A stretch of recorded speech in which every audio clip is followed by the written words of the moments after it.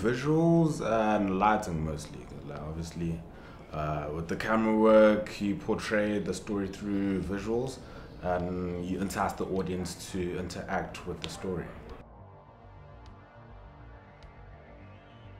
I'd say it's camera work. Obviously, since it's a thriller, I want people to be on edge firstly, but not only setting the camera up on level ground, but rather tilt it just a bit, just to upset people, maybe OCD.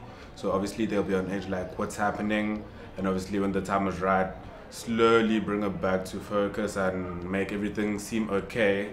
But obviously it's gonna not be okay, only to those who are, you know, within tune with the story. Interesting, I guess. That sums it up for me. Interesting and intriguing. Yeah.